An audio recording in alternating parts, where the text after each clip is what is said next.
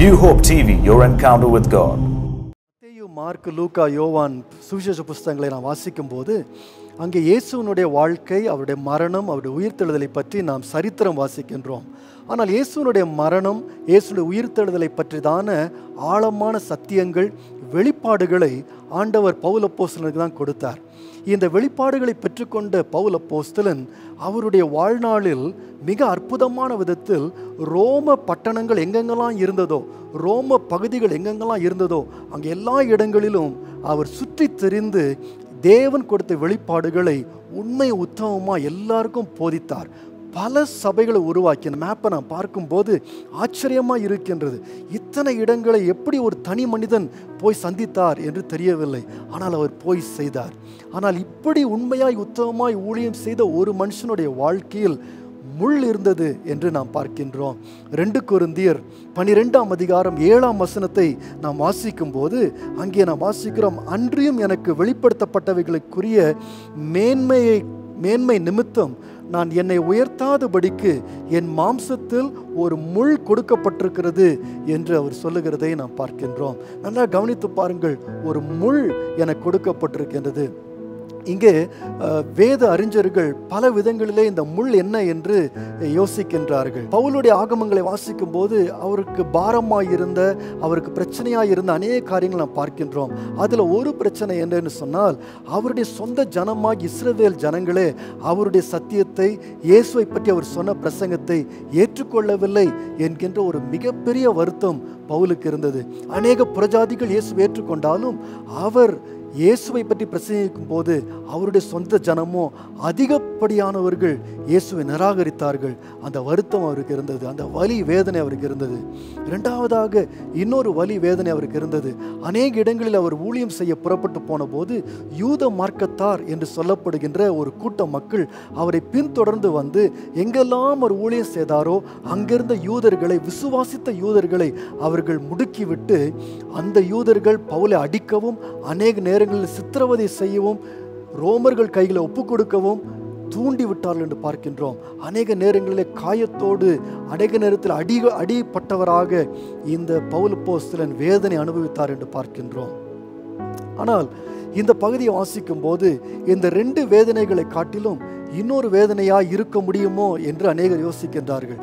அதாவது பவுலுடைய வாழ்க்கையில் இருந்த, சரீரத்தில் இருந்த ஒரு வியாதியாக இருக்க முடியும்.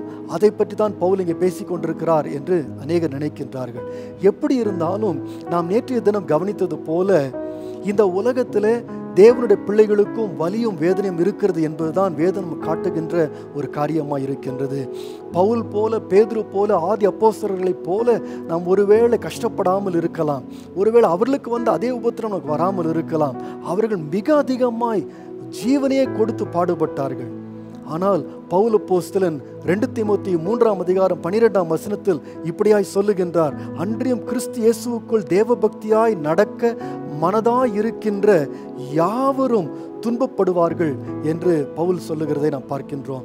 எனக்கு அருமையானவர்களே, நம்முடைய வாழ்க்கையில கூட ஒரு முள் இருக்கலாம். இன்றைக்கு கொரோனா வைரஸின் மூலமாக அநேகர் பாதிக்கப்பட்டு அநேகர் இறந்து கொண்டும் இருக்கின்றார்கள். உலகத்தில் ஒரு பெரிய உபத்திரம் வந்திருக்கின்றது. இதை குறித்து யோசிக்கும் போது தேவனுடைய பிள்ளைகளாகிய நாம் இதை எப்படி பார்க்க முடியும், இது நம்மை தாக்குமா என்கின்ற கேள்விகள் நமக்குள்ளே வந்து கொண்டிருக்கின்றது. ஆனால் இதன் மத்தியில் பவுல் அப்போஸ்தலன் சொல்லுகிற அந்த வார்த்தையை கொஞ்சம் தியானித்து பாருங்கள். அதிகமான உபத்திரம் இருந்தாலும் அவர் உபயோகப்படுத்துகிற வார்த்தை இது ஒரு முள் என்று சொல்லுகின்றார்.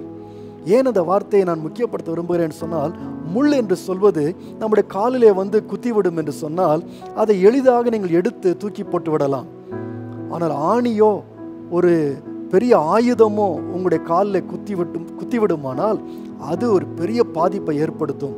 பவுல் இந்த பகுதியில் என்னுடைய வாழ்க்கையில் ஒரு பெரிய ஆணி இருக்கின்றது, என்னுடைய வாழ்க்கையில் ஒரு பெரிய ஆயுதம் என்னை குத்தி இருக்கிறது என்று சொல்லியிருக்க முடியும். ஆனால் அவர் தெரிந்தே ஒரு வார்த்தையை உபயோகப்படுத்துகிறார், ஒரு முள் என்று சொல்லுகின்றார். அவருடைய வாழ்க்கையில் ஒரு பெரிய பிரச்சனை, 3 முறை அதற்காக ஜெபிக்கின்றார், அது என்னை குட்டுகின்றது என்றெல்லாம் சொல்லுகிறார். ஆனால் அதை எப்படி வர்ணிக்கிறார் என்று சொன்னால் ஒரு முள் என்று வர்ணிக்கின்றார். சில நேரங்களில் நீங்களும் நானும் கூட நம்முடைய வாழ்க்கையில் இருக்கும் பிரச்சனைகளை பெரிதாக நாம் காண்பிக்கின்றோம், பெரிதாக வர்ணிக்கின்றோம், பெரிதாக நினைத்து பயப்படுகின்றோம். ஆனால் நாமும் கூட பவுல் அப்போஸ்தலனிடத்திலிருந்து ஒரு காரியத்தை கற்றுக்கொள்ள முடியும். அநேக நேரங்களிலே அநேக காரியங்கள் நம்முடைய வாழ்க்கையில ஒரு முள் என்று நாம் யோசிப்போமானால் அதை குறித்து நாம் அதிகப்படியாக அஞ்சாமல், அதிகப்படியாக பயப்படாமல், அதிகப்படியாக வருத்தப்படாமல் நாம் நல்ல விதமாய் அதை பார்க்க முடியும் என்பதுதான் முதலாவது இந்த பவுலுடைய வாழ்க்கையில கற்றுக்கொள்ள முடியும். ஆம், கொரோனா வைரஸ்னாலே பெரிய பாதிப்புகள் ஏற்பட்டு கொண்டு வருகிறது. ஆனால் நாம் அதை மிக அதிகமாக வர்ணிக்க வேண்டிய அவசியம் இல்லை. அதுவும் ஒரு போராட்டம், அதையும் தேவன் நம்மை மேற்கொள்ள பண்ணுவார் என்கின்ற தைரியத்தோடு, நம்பிக்கையோடு கூட நாம் இருக்க வேண்டும் என்பதை நாம் முதலாவது புரிந்து கொள்ள வேண்டும். அது மாத்திரமல்ல, இந்த வேத பகுதியில் வாசிக்கும் போது நாம் பவுலப்போஸ்தலனுடைய வாழ்க்கையிலிருந்து நாம் என்ன பார்க்கிறோம் என்று சொன்னால், மறுபடியும் 2 கொரிந்தியர் 12ஆம் அதிகாரம் 7ஆம் வசனத்தை நீங்கள் பாருங்கள். இன்னொரு வார்த்தை அங்கே நான் கோடிட்டு காண்பிக்க விரும்புகின்றேன். அன்றியும் எனக்கு வெளிப்படுத்தப்பட்டவைகளுக்குரிய மேன்மை நிமித்தம் நான் என்னை உயர்த்தாதபடிக்கு என் மாம்சத்திலே ஒரு முள் கொடுக்கப்பட்டிருக்கின்றது என்று சொல்லுகின்றார். கொடுக்கப்பட்டிருக்கின்றது. வேத எழுத்தாளர்களை நீங்கள் படித்து பார்க்கும்போது அவர்கள் கர்த்தர் நன்மை செய்கிறார் என்று சொல்லுகின்றார்கள்.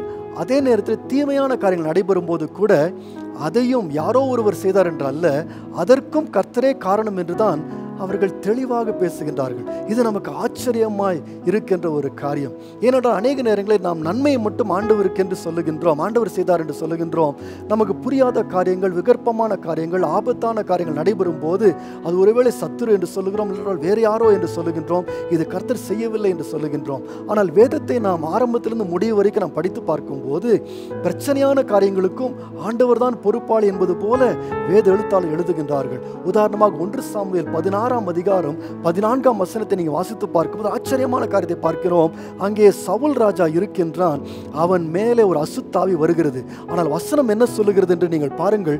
கர்த்தருடைய ஆவி சவுலை விட்டு நீங்கினார், கர்த்தரால் வரவிடப்பட்ட ஒரு பொல்லாத ஆவி அவனை கலங்க பண்ணி கொண்டிருந்தது. ஆங்கில பைபிள்ல an evil spirit from the Lord tormented him. ஆண்டவரிடத்திலிருந்து ஒரு பொல்லாத ஆவி வந்து அவனை கலங்க பண்ணினது என்று சொல்லப்படுகிறது. அப்போ ஆண்டவரிடத்தில் நல்ல ஆவிகளும் பொல்லாத ஆவிகளும் இருக்கின்றது என்று நாம் புரிந்து கொள்ள வேண்டுமா? அப்படி அல்ல. எபிரேயர்களுடைய எண்ணத்தின்படி என்னன்னு சொன்னால், பொல்லாத ஆவி ஆண்டவரிடத்தில் இல்லை, அது பிசாசுடைய ஆவிதான் பொல்லாத ஆவி. ஆனால் அவர் என்ன சொல்ல மாட்டார் என்று சொன்னால், ஆண்டவருக்கு தெரியாமல் எங்கேயோ இருந்து ஒரு பொல்லாத ஆவி வந்துவிட்டது என்று சொல்ல மாட்டார்கள்.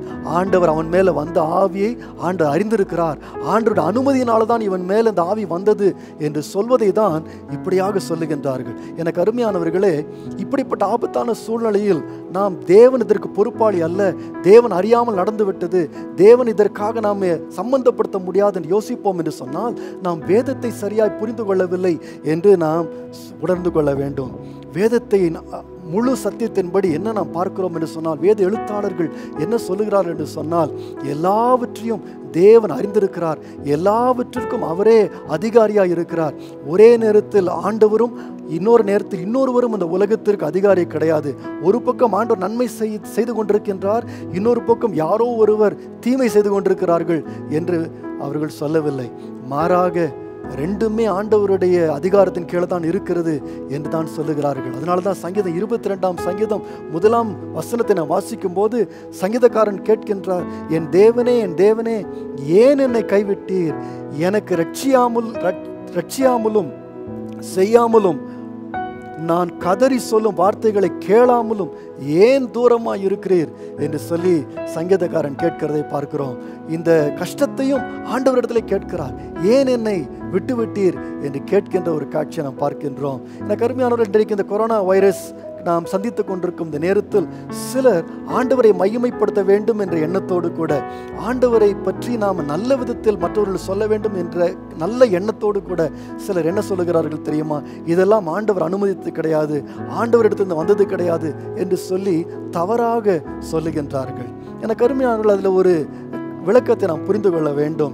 நாம் ஆண்டவரை மகிமைப்படுத்த வேண்டும் என்கின்ற எண்ணத்தோடு கூட, ஆண்டவரை உயர்த்தி பேச வேண்டும் என்கிற எண்ணத்தோடு கூட நாம் பொய்யை ஆண்டவருக்காக சொல்ல முடியாது. ஆண்டவரை மகிமைப்படுத்துவதற்காக ஆண்டவரை பற்றி நாம் பொய் பேச முடியாது. எதை மனிதர்கள் ஏற்றுக்கொண்டாலும் தவறாய் புரிந்து கொண்டாலும் நாம் உண்மையை சொல்ல வேண்டும். நான் நினைக்கின்றேன், நாம் உண்மையை ஞானமாய் சொல்ல வேண்டும், சரியான விதத்தில் நாம் சொல்ல வேண்டுமே தவிர நாம் அதற்காக முற்றிலுமாய் சத்தியத்தை நாம் மறைக்க முடியாது. ஒரு உதாரணம் சொல்லுகின்றேன். எனக்கு திருமணமான நேரத்தில் நான் கல்லூரியில் படித்து கொண்டிருந்தேன். கடைசி வருஷம் நான் படித்து கொண்டிருந்தேன்.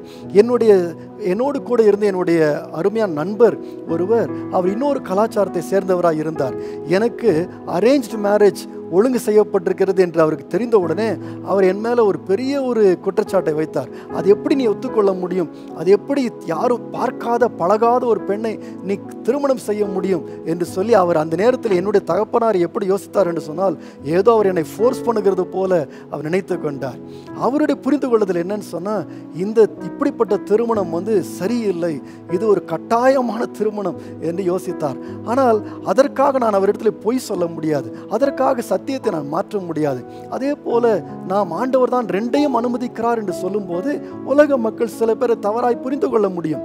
அதற்காக நாம் அவர்களுக்கு ஏற்ற விதமாக நாம் சத்தியத்தை மாற்ற முடியாது என்பதை நீங்களும் நானும் புரிந்து கொள்ள வேண்டும். ஆக இப்படிப்பட்ட கஷ்டமான சூழ்நிலையிலும் ஏன் இது வந்தது என்று நாம் கேட்கும் போது நாம் சொல்ல வேண்டும், தேவன் தன்னுடைய ஞானத்தின்படி தன்னுடைய அறிவின்படி இதை ஏதோ ஒரு காரணத்துக்காய் அனுமதித்திருக்கின்றார் என்பதை நாம் தெளிவாக புரிந்து கொள்ள வேண்டும். நாம் மற்றவர்களுக்கு தைரியமாய் சொல்ல வேண்டியதாய் இருக்க வேண்டும். இன்னொரு காரியம் 2 கொரிந்தியர் 2:7 நாம் மறுபடியும் நாம் பார்க்கும்போது இன்னொரு வார்த்தையை அந்த வசனத்திலே நான் இப்பொழுது கோடிட்டு காண்பிக்க விரும்புகின்றேன்.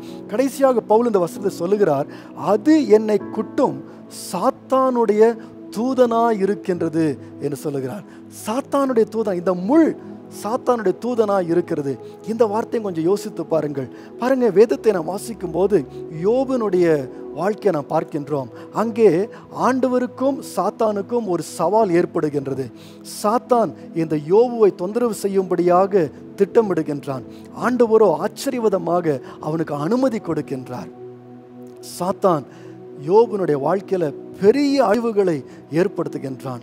ஆனால் நல்ல காரியம் என்னன்னு சொன்னா, கடைசியாக யோபு ஆண்டவரை மகிமைப்படுத்துகின்றான். கடைசி வரைக்கும் ஆண்டவருக்கு உண்மை உள்ள ஒரு தாசனாய் நிற்கின்றான். கடைசியில் சாத்தான் தோற்று போனவனாய் மாறுகின்றான். ஆனால் காரியம் என்ன என்று சொன்னால், ஆண்டவர் அந்த இடத்துல சாத்தான் சில காரியங்களை செய்யும்படியாய் அனுமதிக்கின்றதை நாம் பார்க்கின்றோம், தடுக்காமல் விடுகின்றதை பார்க்கின்றோம். இன்னொரு ஆச்சரியமான காரியத்தை நான் காண்பிக்க விரும்புகிறேன். வெளிப்படுத்துகிற விசேஷம் 2:10 வாசிக்கும் போது, நீ படப்போகிற பாடுகளை குறித்து எவ்வளவும் பயப்படாதே, இதோ நீங்கள் சோதிக்கப்படும் பொருட்டாக பிசாசானவன் உங்களில் சிலரை காவலில் போடுவான் என்று ஆண்டவர் சொல்லுகிறார். கவனித்து பாருங்க, ஆண்டவரே சொல்லுகிறார் இந்த வார்த்தையை. பிசாசானவன் தான் சிலரை காவலில் போடுவான் என்று சொல்லுகிறார். ஆனால் இந்த வார்த்தை கவனிங்க, 10 நாள் உபத்திரப்படுவீர்கள். ஆண்டவர் அவன் செய்கிற காரியத்தை தடுக்கவில்லை, ஆனால் அதற்காக எவ்வளவு காலம் வேண்டுமானாலும் அப்படி செய்யலாம் என்று ஆண்டவர் அவன் விட்டுவிடவில்லை. 10 நாள் அவனுக்கு குறிக்கின்றதை நாம் பார்க்கின்றோம். ஆகவே இங்கே 2 சத்தியங்களை புரிந்து கொள்ளுகின்றோம். சாத்தான் உபத்திரப்படுத்துகின்றதை ஆண்டவர் அனுமதிக்கின்றார். அது நமக்கு ஆச்சரியமாக இருந்தாலும் அதுதான் வேத வசனம் சொல்லுகிறது. ஆனால் அதற்காக அவனுக்கு முழு அதிகாரத்தை ஆண்டவர் கொடுப்பது கிடையாது. அவனுடைய அதிகாரத்தை ஆண்டவர் கட்டுப்படுத்துகிறதை நாம் பார்க்கின்றோம். இன்னொரு ஆச்சரியமான வசனத்தை காண்பிக்க விரும்புகிறேன். லூக்கா 22:31 நாம் வாசிக்கும் போது ஆண்டவர் சீஷர்களை பார்த்து இந்த வார்த்தையை சொல்லுகின்றார். அதுல சீமோனை பார்த்து சொல்லுகிறார், சீமோனே சீமோனே, இதோ கோதுமையை சுளையினால் புடைக்கிறது போல சாத்தான் உங்களை சீஷர்களை புடைக்கிறதற்கு உத்தரவு கேட்டுக்கொண்டான். சாத்தான் கேட்டான் ஆண்டவர்கிட்ட, நான் உங்களுடைய சீஷர்களை புடைக்கட்டுமா என்று ஆண்டவர் இடத்துல உத்தரவு கேட்டானா. ஆண்டவர் என்ன பதில் சொல்லியிருக்கணும்?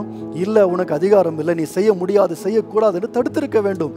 ஆனால் அடுத்த வசனத்தில் நாம் என்ன பார்க்கின்றோம்? ஆண்டவர் அப்படி நான் தடுத்து விட்டேன் என்று சொல்லவில்லை.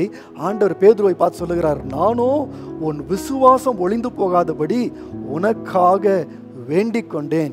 அப்படின்னு என்ன அர்த்தம் சொன்னா, சாத்தானவர்களை புடைக்கும்படியா ஆண்டவர் தெரிந்தேதான் அனுமதித்திருக்கின்றார் என்று நாம் பார்க்கின்றோம். ஆனால் நல்ல செய்தி என்ன தெரியுமா? ஆண்டவர் சொல்லுகிறார், சாத்தான் வெற்றி பெற மாட்டான், நீ குணப்பட்ட பின்பு உன் சகோதரரை ஸ்திரப்படுத்து. அதாவது ஆண்டவர் பேதுருவை பார்த்து சொல்லுகிறார், நீ நிச்சயமாய் குணப்படுவாய், நீ நிச்சயம் திரும்ப வருவாய், அது என்னுடைய கையில் இருக்கிறது. ஆனால் இன்னொரு சத்தியத்தை நாம் பார்க்கின்றோம். இங்கே பவுல் சொல்லுகின்றார், சாத்தானுடைய தூதன் என்னை கொட்டுகின்றான். இந்த கொரோனா வைரஸ் மற்றும் பேரழிவுகளை குறித்து நாம் யோசிக்கும் போது வேதம் சாத்தானை பற்றி சொல்லுகின்ற ஒரு வார்த்தையை நாம் புரிந்து கொள்ள வேண்டும். அவன் கொல்லவும் அழிக்கவும் வருகின்றான், விசேஷமாக தேவனுடைய பிள்ளைகளை விழுங்கலாம் என்று சொல்லி அவன் வகை தேடுகின்றான். ஆரம்ப நாட்களிலிருந்து அவன் தேவனுடைய படைப்பின் மேலே குறி வைத்திருக்கின்றான். ஏனென்றால் அவனுடைய நல்ல நிலைமையை அவன் இழந்து போய்விட்டான். ஒரு காலத்திலே அவன் தேவனோடு கூட உட்கார்ந்து கொண்டிருந்தான். ஆனால் கீழே தள்ளப்பட்டு விட்டபடியினாலே இப்பொழுது தேவனை எதிர்க்க முடியாத ஒரு நிலைமையில் இருக்கின்றான். ஆகவே தேவனுடைய பிள்ளைகள் மூலமாய், தேவனுடைய படைப்பை உடைப்பதன் மூலமாய் தேவனை எதிர்த்து கொண்டே இருக்கின்றான்.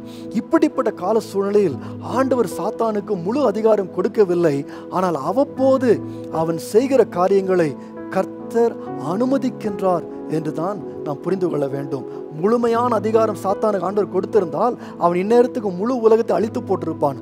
ஆனால் சில நேரங்களில் ஆண்டவர் அவருடைய அறிவு, அவருடைய ஞானத்தின்படி சில காரியங்களை சாத்தான் செய்யும்படியாய் கொஞ்ச காலம், 10 நாட்கள், ஒரு குறுகிய காலம் ஆண்டவர் அனுமதிக்கின்றார். இந்த காரியத்தை இயேசுவின் சிலுவையில் நாம் மிக தெளிவாய் பார்க்கின்றோம். சாத்தான் யூதாசுக்குள்ளே புகுந்தான் என்று பார்க்கின்றோம். யூத மத தலைவர்களை அவன் தூண்டினான் என்று நாம் பார்க்கின்றோம். இயேசுவின் சிலுவைக்கு போவதற்கு, இயேசு மரிப்பதற்கு, இயேசு அவ்வளவு பாடுகளை அனுபவிப்பதற்கு பின்பாக இருந்தவன் சாத்தான் தான். அவன்தான் கிரியை செய்கிறதை நாம் பார்க்கின்றோம்.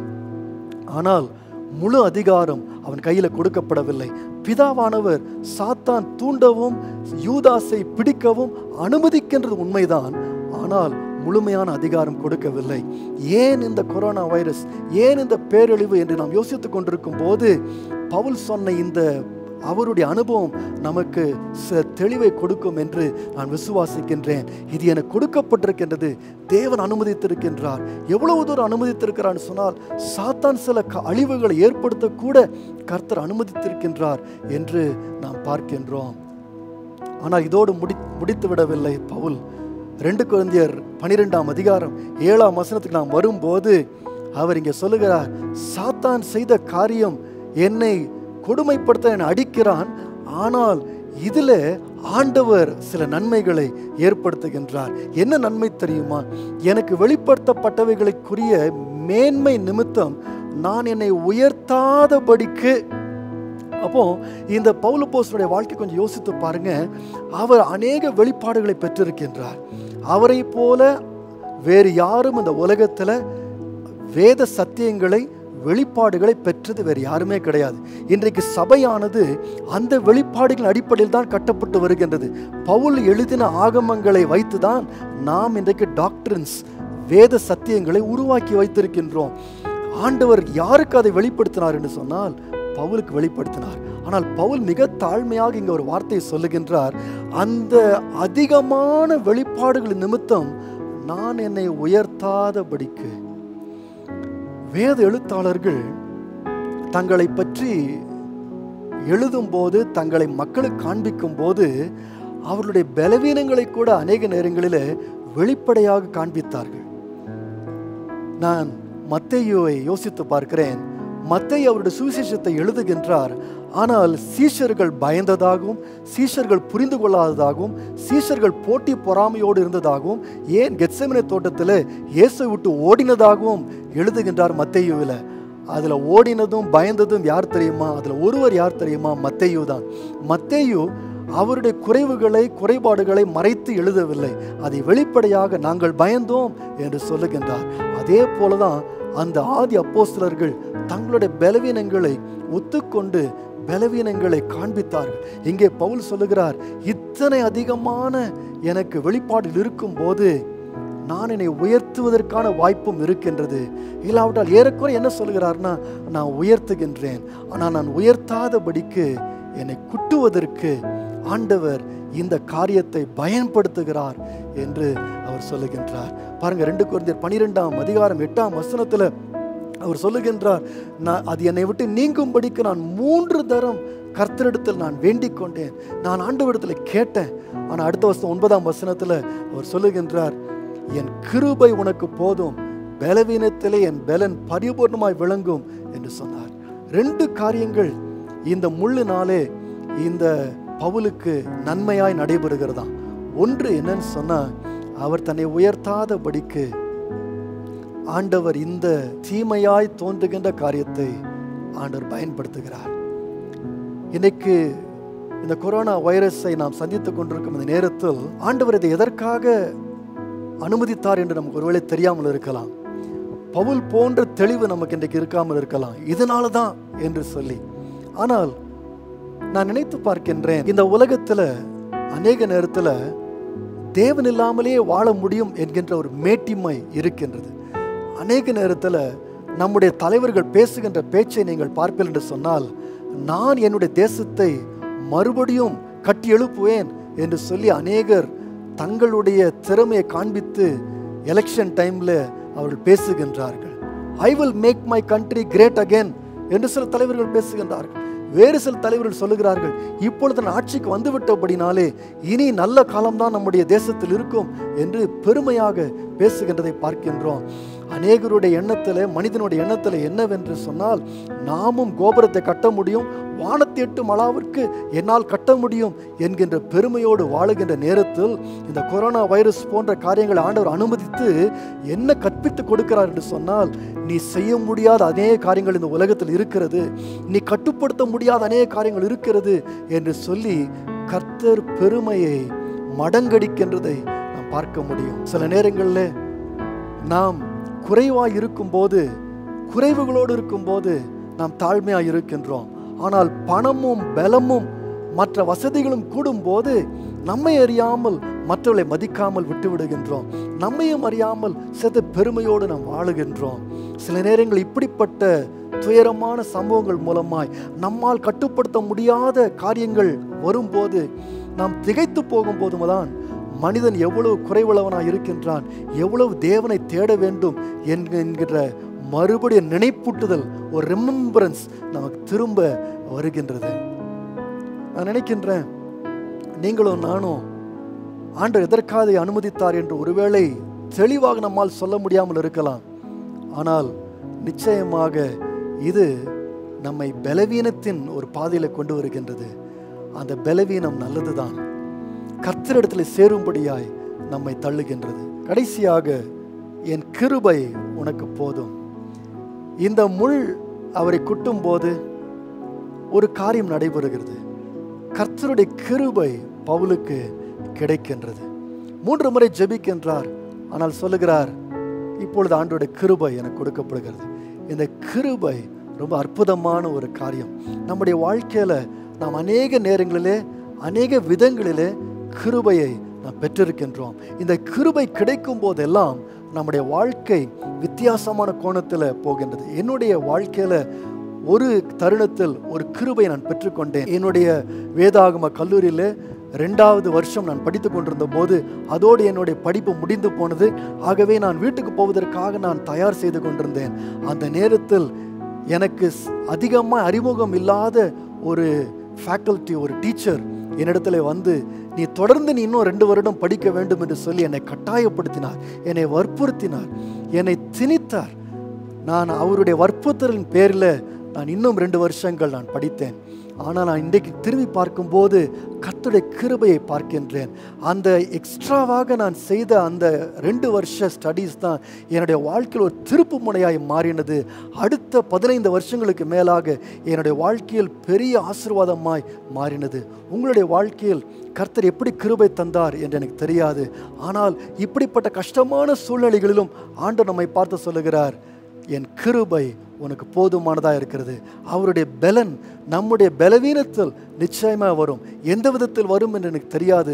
ஆனால் ஏதோ ஒரு விதத்தில் அந்த பலனை, அந்த கிருபையை நீங்கள் நிச்சயமாய் பெற்றுக்கொள்வீர்கள். 1 கொரிந்தியர் 2ஆம் அதிகாரம் 3ஆம் வசனத்தை வாசிக்கும் போது பவுல் அப்போஸ்தலன் இதே கொரிந்து பட்டணத்துக்கு ஊழியத்திற்கு வந்த நாட்களில் எப்படி இருந்தார் என்று சொல்லுகிறார். நான் உங்களிடத்தில் வந்தபோது எப்படி வந்தேன் தெரியுமா? பலவீனத்தோடு, பயத்தோடு, மிகுந்த நடுக்கத்தோடு உங்களிடத்தில் இருந்தேன். பலவீனம் என்று சொல்லும்போது சிக்காதான் நான் வந்தேன். நான் உடம்பு சரியில்லாமல் நான் உங்களிடத்தில் வந்தேன் என்று சொல்லுகிறார். இது ஒரு புதுசாக ஒரு இடத்துக்கு ஊழியத்துக்கு போகும்போது நடுங்கிக் கொண்டே பேசுவார் என்று சொன்னால், பயத்தோடு பிரசங்கம் பண்ணுவார் என்று சொன்னால் யார் ஏற்றுக்கொள்வாங்க? ஆனால் யோசித்து பாருங்க, அடுத்த வசனத்தில் அவர் சொல்லுகிறார், இந்த பலவீனத்தோடு நான் இருந்தாலும் என்ன நடைபெற்றது தெரியுமா? ஆவியினாலும் பலத்தினாலும் என்னுடைய பிரசங்கம் உறுதிப்படுத்தப்பட்டது. நான் நடுக்கத்தோடு பேசினாலும் தேவன் எனக்கு கிருபை தந்தார். என்ன நடைபெற்றது? அந்த பிரசங்கத்தின் முடிவிலே கொரிந்து பட்டணத்திலே நிறைய பேர் இயேசுவை ஏற்றுக்கொண்டு சீஷர்களாய் மாறினாங்க. ஒரு ஸ்ட்ராங் சர்ச் கொரிந்து பட்டணத்தில் உருவானது. எப்படி உருவானது? கிருபை. பலவீனத்தின் மத்தியிலே கிருபை. இந்த கொரோனா வைரஸின் மத்தியிலே நாம் இருக்கும்போது நமக்கு பயங்கள் இருக்கலாம். எப்படி ஆண்டவரை அனுமதிக்க முடியும் என்கின்ற ஒரு கேள்வி கூட நமக்கு இருக்கலாம். ஆனால் இது எல்லாவற்றின் மத்தியிலும் நாம் ஒரு காரியத்தை நினைத்து கொள்ள வேண்டும். நம்முடைய பலவீனத்தில் தேவன் நம்மை பலப்படுத்துகிறவராக இருக்கிறார். சபை உடைந்து போகாது. உங்களுடைய குடும்பமோ உங்களுடைய தனிப்பட்ட வாழ்க்கை உடைந்து போகாது. ஒருவேளை ஆபத்தான சூழ்நிலை வருகிறது போல் இருக்கலாம். ஆனால் ஆண்டோட கரத்தை உறுதியாக நீங்கள் பற்றி கொள்ளுங்க. அவர் உங்களுக்கு கிருபை தருகிறவராக இருக்கிறார். சிலர் என்னை கேட்டுக்கொண்டிருக்கிறவர்கள் வேலை போக போகின்றதோ என்று யோசித்து கொண்டிருக்கலாம். இது வருமானால் என்னுடைய வருமானம் எப்படியெல்லாம் தாறுமாறாய் போகும், எனக்கு எப்படி என்னுடைய தொழில் நடைபெறும் என்று யோசித்து கொண்டிருக்கலாம். உங்களுடைய பிள்ளைகளை எதிர்காலத்தை பற்றி யோசித்து கொண்டிருக்கலாம். நீங்கள் ஒன்றை மட்டும் நீங்கள் புரிந்து கொள்ளுங்க, கர்த்தருடைய கிருபை மாறாதது. கர்த்தருடைய கிருபை நம்முடைய பலவீனத்தில் இருக்கிறது. நிறைய நேரங்கள் யோசிக்கின்றோம், அதிகமான பணம், சுகம், பலன், பாதுகாப்பு, இந்த கொரோனா வைரஸ் போன்ற எந்த விதமான அச்சுறுத்தல் இல்லாத போதுதான் நான் நன்றாக வாழ முடியும் என்று நாம் யோசிக்கின்றோம். ஆனால் வேதம் சொல்லுகிறது போல, சங்கீதம் 23 வாசிக்கிறது போல, மரண இருளின் பள்ளத்தாக்கு நடந்தாலும் நாம் பொல்லாப்புக்கு பயப்பட வேண்டிய அவசியம் இல்லை. தேவன் நம்மோடு கூட இருக்கின்றார். தேவ கிருபை உங்களோடு கூட இருக்கிறது என்பது மறந்து போகாதீர்கள். இயேசு கிறிஸ்து சிலுவைக்கு போகும்போது பயந்தவராய் போகவில்லை, அழுது கொண்டே போகவில்லை. பவுல் அப்போஸ்தலனும் இந்த முள்ளை பற்றி பேசும்போது அழுது கொண்டு புலம்பிக் கொண்டு பேசவில்லை. மாறாக எப்படி சொல்லி முடிக்கிறார் தெரியுமா? என் பலவீனங்களை குறித்து நான் மேன்மை பாராட்டுவேன். ஏனென்றால் இந்த பலவீனமான நேரத்தில் தான் கர்த்தருடைய பலன் என் மேல் இறங்கி வருகிறது. கிருபையை நீங்கள் பார்ப்பீர்கள் என்று சொன்னால் கிருபை இன்றைக்கு உங்களை நிறைக்கும். முள் இருக்கலாம், ஆனால் முள்ளை குறித்து நீங்கள் புலம்பாதீர்கள். இந்த வைரஸுடைய பிரச்சனை இருக்கலாம், ஆனால் இதை மகிமைப்படுத்தாதீர்கள். கர்த்தருடைய பலன் நமக்கு கொடுக்கப்படும் என்பதை நீங்கள் உறுதியாக நம்புங்கள். கர்த்தர் நம்மை பலப்படுத்துகிற தேவனாக இருக்கிறார். கண்களை மூடி கர்த்தரை நோக்கி நாம் பார்க்கலாமா? நல்ல ஆண்டவரே, பவுலினுடைய வாழ்க்கையின் மூலமாக நாங்கள் இன்றைக்கு நடந்து கொண்டிருக்கிற பாதையை எப்படி புரிந்து கொள்ள வேண்டும், எப்படி யோசிக்க வேண்டும் என்று நீ கற்றுக் கொடுத்தபடியே நன்றியோடு உம்மை ஸ்தோத்திரிக்கிறோம் ராஜா. நீர் சில நேரங்களில் உம்முடைய ஞானத்தின்படி, உம்முடைய அறிவின்படி சில காரியங்களை அனுமதிக்கின்றீர். சில நேரங்களில் சத்துரு சில காலம் கிரியை செய்யும்படியாகவும் நீர் அனுமதிக்கின்றீர். ஏனென்று கேட்க எங்களுக்கு ஆண்டவரே உரிமை இல்லை. ஆனால் ஒன்றை மாத்திரம் அறிந்திருக்கின்றோம், நீர் எங்களை பலப்படுத்துகிற தேவனாக இருக்கிறீர், கிருபை தருகிற தேவனாக இருக்கிறீர். சோர்ந்து போன தவித்து கொண்டிருக்கின்ற எந்த ஒரு சகோதரனும் சகோதரி இந்த செய்தியை கேட்டுக்கொண்டிருந்தாலும் கர்த்தர் தாமே இன்றைக்கு அவர்களை நீர் பலப்படுத்துவீராக, வழிநடத்துவீராக. இயேசுவின் நாமத்தில் பிதாவே, ஆமேன். ஏன் இந்த கொரோனா வைரஸ் இந்த கஷ்டமான நேரத்தில் நாம் கிறிஸ்தவர்களாக வேதத்தின் அடிப்படையில் எப்படி புரிந்து கொள்ள வேண்டும் என்கிறது தான் நேற்றைய தினமும் இன்றைய தினமும் நாம் சிந்தித்தோம். இன்னும் 2 நாட்கள் இதே சப்ஜெக்டை நாம் இன்னும் 2 காரியங்களை நாம் பார்க்க போகிறோம்.